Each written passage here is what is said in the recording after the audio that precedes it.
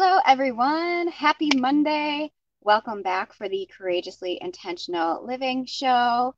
Let me know when you hop on and say hi to me. Let me know if you can see me and hear me okay. I always like to check before I talk on for a while. Um, okay, I am live in the right group. That's good. It would be really funny if I went live in the wrong place, right? I have done that before. So, I'm going to wait a moment until I see some people hopping on. Nicola, you're here. Good morning. Okay, you can hear me and see me. Okay, good, good, good. So, yeah, say hi to me when you hop on. Hopefully, you can't hear any noise in the background. There's actually a giant dump truck dumping gravel on our driveway. Our driveway is getting done. It's been a whole um, several day process. So, there's lots of people here helping, and it's loud out there. So, I hope you can't hear it. I hope you can only hear it quiet in the background. I had to close my window. So, today's topic is refresh your mornings with a capsule wardrobe. This has been a big game changer for me, especially when I had to leave the house to go to work, which I don't anymore, but still, it is still a big game changer for my day. So, um, really excited to, oh, good, you can't hear the dump truck. That's good because it's loud out there.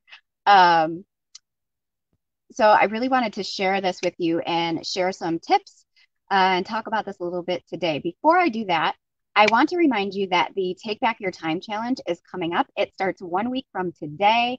So if you have not registered yet, I will drop the link in the group again. Please come join me.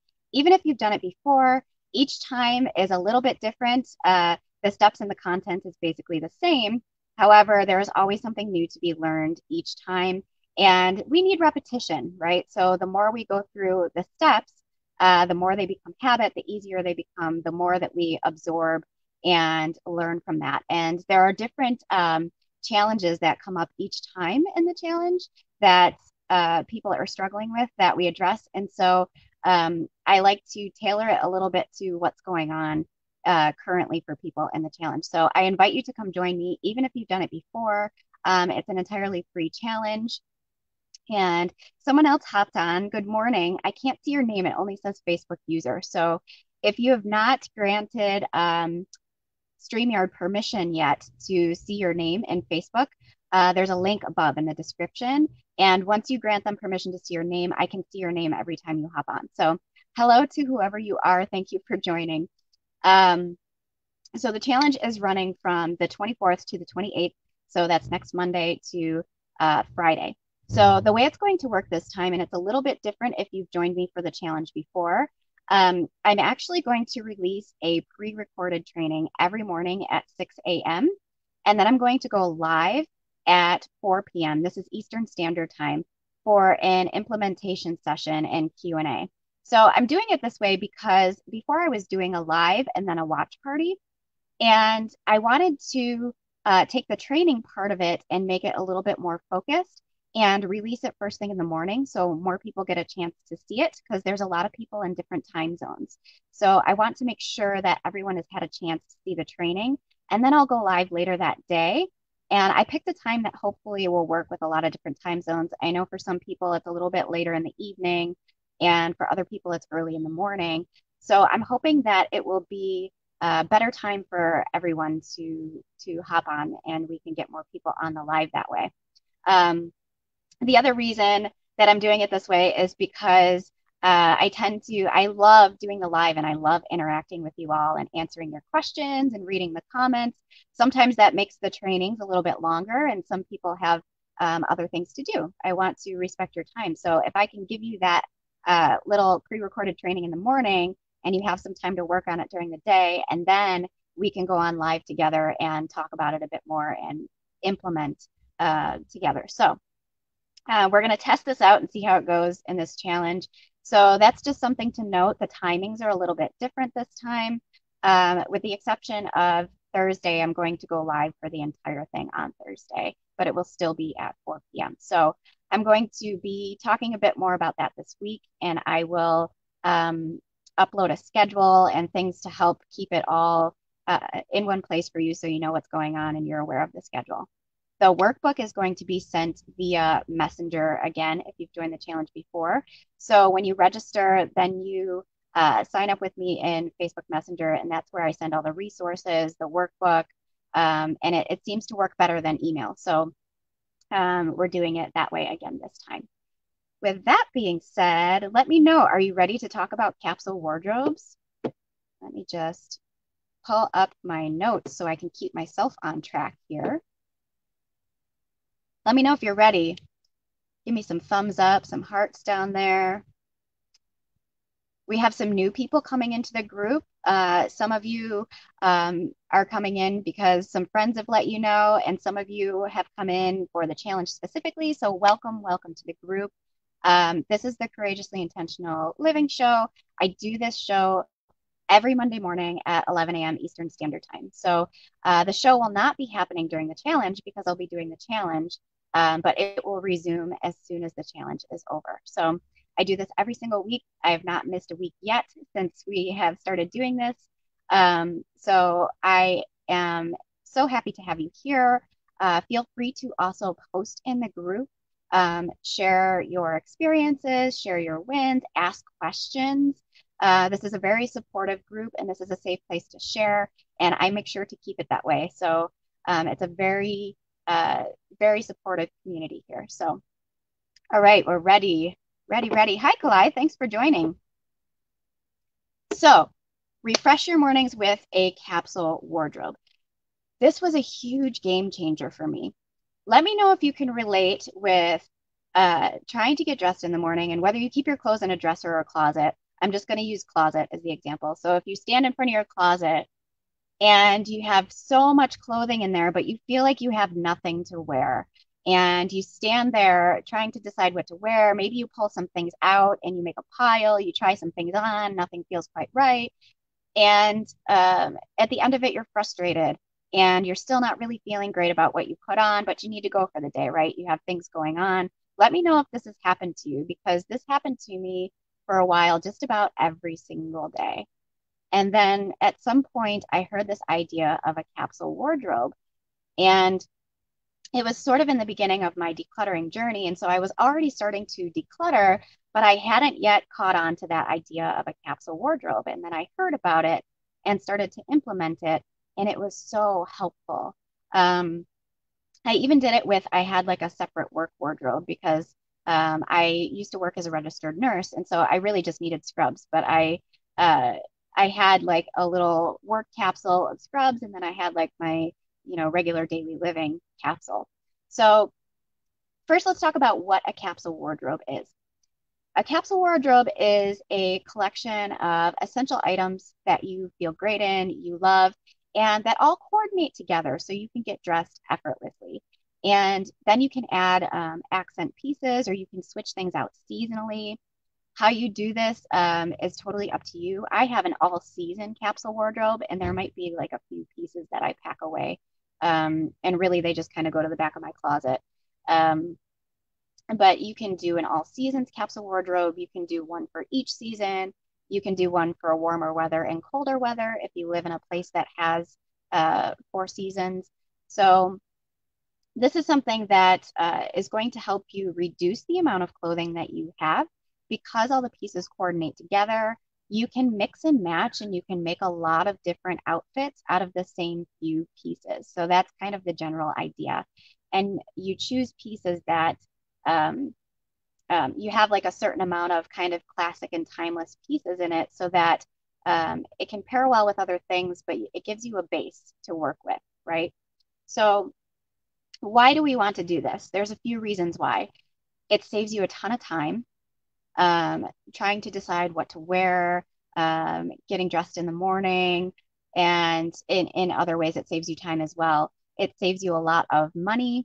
Um, Let me know if you've ever like gone out shopping, bought a bunch of things, and brought them home, and then there were a bunch of those things that you maybe never even wore. Maybe the tags are still on them.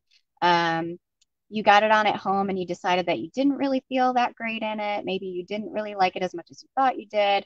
And a lot of people end up with all these clothes in their closet that have the tag still on, or that maybe got worn once or twice, and then they're still there. So with a capsule wardrobe, because you are going to define in this capsule wardrobe what it is that you want to be wearing, and you're going to choose, and we'll get into this a little bit, you're going to choose like a color palette and things like that. Um, it's more focused when you go shopping to buy things, and you end up saving a lot of money in the long run. It saves your sanity. No more decision fatigue. No more standing in front of your closet for 30 minutes, 40 minutes, trying to decide what to wear, trying different things on. Um, Less dirty laundry. So, if you've been here with me a while, you've heard me talk about if you want to do less, then have less, right? So, if you have less laundry to begin with, then you can't have as much dirty laundry at one time. So that might mean that you do loads of laundry a little more often. Maybe it doesn't mean that. I do laundry once a week.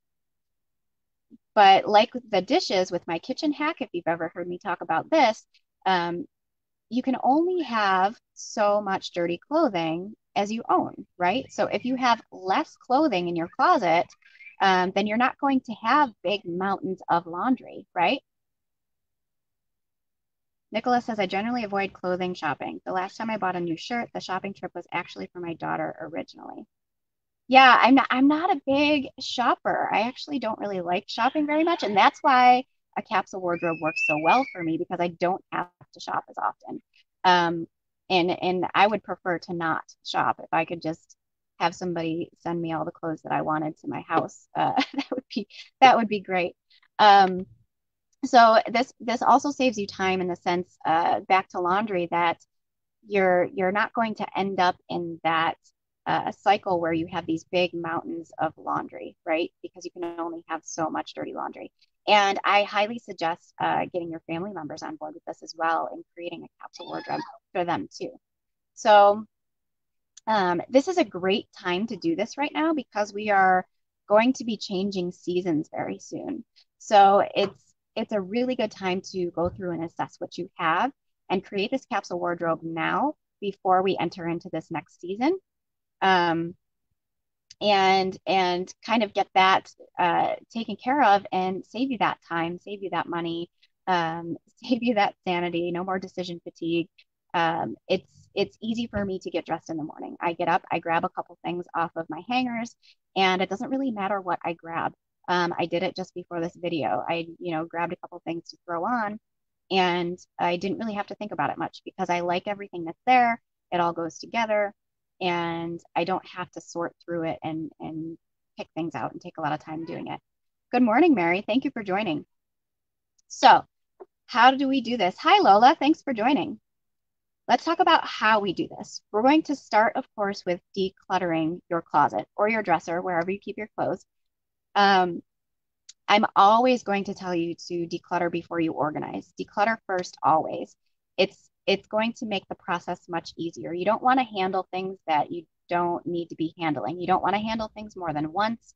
If you can handle it once, you're going to save a lot of time. So what I want you to do is pull all your clothing out and go through that and start to declutter it. You can immediately take out things that don't fit anymore, things that you don't love or feel good in, um, things that just don't feel right when you put it on. All of us have some things like that. So you can start with pulling those things out, and you can make different piles. So if you're going to donate them, you can choose to sell them if you want. Occasionally, I will sell some things to a consignment shop or a secondhand shop or something like that. Most of the time, though, I just choose to donate. I have a thrift store that I really like taking stuff to because they support the local food bank, and I feel really good about that. And they also only charge 25 cents an item for people. So it's a place where people can go that might need those things. And so I donate most of my stuff. How you do this is up to you, though. If you have clothing that is brand new still and has tags on it, you can make some money back in this process. And then you can use it to create your capsule wardrobe and really buy the pieces that you like. So you can potentially create your capsule for free, right? So um, often, a lot of people have enough in their wardrobe already to create a pretty substantial capsule wardrobe. I know that I did when I first started. I had a lot of clothing. Um, so it's usually you end up with a lot of items left to start with, and then you just fill in the gaps. The next thing you can do is if you have some clothes that you're not really sure if you want to keep them or um, if you really like them or not, hang them up backwards when you put them back in your closet. If you're doing them, if you have a dresser or something like that and you don't hang your clothes up, you can maybe just choose a drawer or a bin to put some of those things in. And then after a certain amount of time, you you assess that again, and when you wear something, you hang it up the right way. So hang it up backwards first. After you wear it, put it back the right way so you know that you've worn it. Set yourself a certain amount of time. If you haven't worn it, then it's time to decide what to do with that item, whether you donate it or sell it. It's probably not something that you're going to end up using. Of course, the exception is seasonal items, but those things can be packed away. And then you can do that process during that particular season to find out what it is you want to keep and get rid of. So after you've done all that, you want to take a look at what colors and things you're drawn to and choose a color palette for yourself. What colors do you like? What patterns do you like? Do you like, graphic things? You want to choose for your capsule mostly neutral pieces. So mostly things that you can add other things to. And then you're going to choose some accent pieces and stuff like that. Um, so then you want to make a list of what you need to fill in and create it. So this is a really simple process. Um, Maybe not always easy. It takes a minute to get the hang of it, but after you've done it a couple of times, it becomes much easier. Good evening from Australia. Hello. I can't see your name. It just says Facebook user. Um, I bought some new tips on sale with gift cards, and I think that was a push for me to purge. Yes, yes. And so, um, what you can do after you create your capsule wardrobe is I just have a certain amount of hangers. The number of items that you choose is going to be totally up to you. Um, depending on your needs, you can create a separate work capsule if you need to. For me, I keep enough clothing to wear for about a week, and I don't really have an exact number. I don't have an exact science to it, other than I have like about 40 hangers hanging up in my closet. And once they're full, I know I need to get rid of a few things. And so I pick out the things that I haven't really worn, or maybe I'm kind of tired of that thing.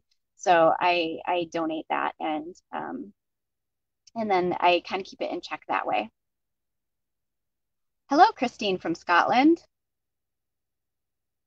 Kalai says, my problem is thinking I'll save it until I lose weight and can fit in it again. So what I suggest doing with that, Kalai, is if you have some things that you really love and you want to save them until you can fit into them again, I would choose a certain number of those pieces to save. And you can maybe designate a bin or something for that, but keep it to that bin so you can kind of keep it in check that way and set yourself kind of a certain amount of time for that, sort of a deadline if you have some goals to be able to fit into them again. And that way you don't end up storing a lot of those things. So pick out like your favorite pieces and hang on to those. And that potentially will give you some motivation to reach your goal as well. Sarah says, I tried the capsule wardrobe several years ago and I got bored with my clothes really quickly. I felt like I was just in jeans and a t-shirt rut. How to avoid this? So Sarah, you can also make multiple capsules and switch them out. So maybe you have, and I've done this with my kids' clothes because sometimes they tend to have an excess. A lot of people give them clothes, buy them clothes, hand-me-downs, things like that. So we rotate stuff out. So if you find yourself getting bored, keep a few extras on hand, but don't keep them right in your closet or your dresser. And then you can kind of rotate those things out. And so, this can either be seasonally or this can just be, um, some extra pieces because there's times when, and I do refresh my capsule every so often. When I start to get bored with it, I just switch some pieces out. So I will pick out some pieces that I'm kind of tired of, and then I will replace them with something different, and go shopping. And I don't do that very often. It maybe happens. Um, two or three times a year, I'd say three times at the very most. I don't shop very often because again, I don't really like shopping. Um, so it's for me, I want stuff that I feel good in and that I feel like I look good in. At the same time, for me, it's so much more about like functionality. So I like to be comfortable. Um, so I actually mostly have leggings for pants because that's what I'm comfortable in. Um, but for me, like I have a few pieces that I don't wear as often, but they're kind of towards the back of my closet, and I bring those to the front and wear those for a little while, and then I kind of pack them in the back again. So you can rotate things about out a little bit. It might be as simple as having that extra bin of some things you can switch out, or just being okay with replacing a few pieces when you start to get bored is how you can handle that.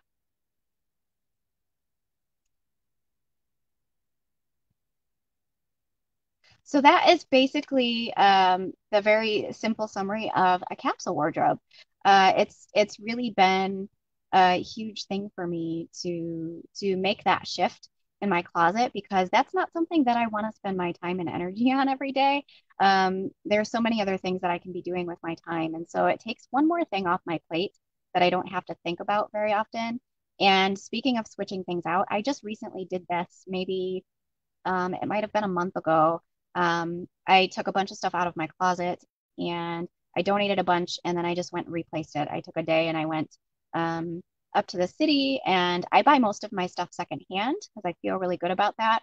Um, the fashion industry is one of the largest polluters currently in the world. So I try to buy as much secondhand as possible. There's some really nice consignment shops of stuff that is sometimes even still brand new with the tags on it um, up in the city close to where I live. So I I like to go there and do my shopping there, and I can usually find what it is that I need. And then if I can't find what I need there, then I might go buy something new or order something if I find something online that suits my needs. So um, every so often I switch it out. I pretty much do an all season capsule. So where I live, it's still like even in the summertime, it gets chilly at night. I still need like a sweater at nighttime. And so I don't really often pack away many things um, just because our weather varies so much. But I have so many clothes. This is so scary to think about.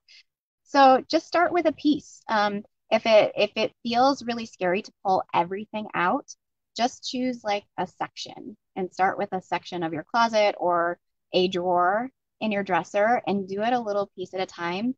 Um, for me, I like to pull everything out and just go at it. But if it seems overwhelming, again, if you listened to my fail-proof declutter method at all, or learned that with me in the challenge or any of my courses and programs, um, 15-minute chunks. 15-minute chunks make things super doable. We can do just about anything for 15 minutes, right? So pull out a chunk of stuff and give yourself 15 minutes to just go through that. And don't think too much about it. Don't overcomplicate it. Don't overthink it. I know you can do this. Take it a little chunk at a time, and then it won't seem like such a big, overwhelming task. Um, and just remember to, somehow separate what you've already gone through from what you still need to go through. Nicholas says, be brave, Ashley. Fear is a funny thing. This will change. Yes. So that's a good point. The more that you do this, I think starting is really the hardest part. So we have all this stuff going on in our minds. We often imagine things to be worse than they're going to be. And the thinking about a thing is often much worse than the actual doing of a thing, which causes us to procrastinate. And I'm very, very familiar with this. I'm both a recovering procrastinator and perfectionist. And so I have to remind myself of all these little tips that I tell myself and I share with you all in this group sometimes. So um, we often make stuff a lot scarier than it really is. So I encourage you to just pick an amount of time and grab a chunk of stuff and dive right in and start doing it. And you'll see once you start doing it and once you start practicing it, it becomes easier and easier over time. So let me know if you all have any questions. I'm going to hang out here for a minute because I think there's a bit of a lag in the comments.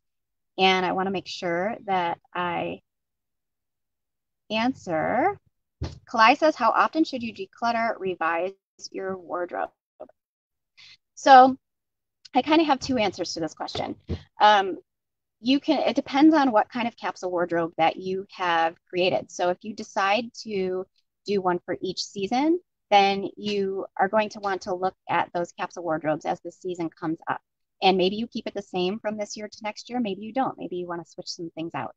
If you do more of an all season wardrobe like I do, I tend to just do it as I need to. So I I do it as I either start to get bored with clothing or as clothing gets worn out and I can't mend it. I switch some pieces out and I might not do the entire wardrobe. I might just do some pieces of it. It just really depends how I'm feeling about it. If I'm feeling like I want a total change, then I'll kind of revamp the whole thing. Um, I also sort of keep a handle, like I was saying, I have about 40 hangers. So occasionally somebody gives me something or I'm out and I see something I like. And so I kind of keep a handle on it that way and I'll rotate something out if I don't have space for it. And I do this with a lot of my things with decluttering and keeping things decluttered. So much of it is about maintenance. So I have designated homes for everything and I keep things in that place. And when that place is getting full, whether it's a basket or my closet or whatever it is, a drawer, then I reassess and I take some things out of there. So um, this answer is going to be kind of dependent on how you decide to create your wardrobe, whether you are doing an all season or you're doing one for each season.